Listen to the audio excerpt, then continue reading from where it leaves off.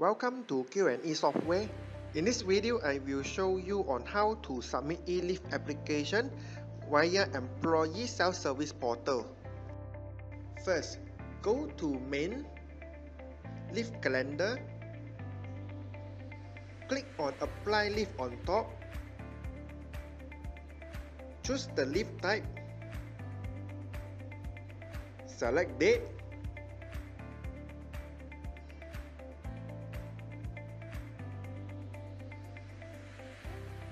key in the reason, select the approver to review the leave application. Employee can also upload attachment like MC slip. Then click on Save to save this leave application.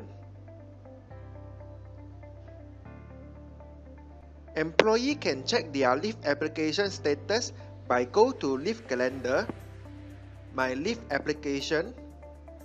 Over here can check for pending, approved, and rejected leave application. Thank you for watching.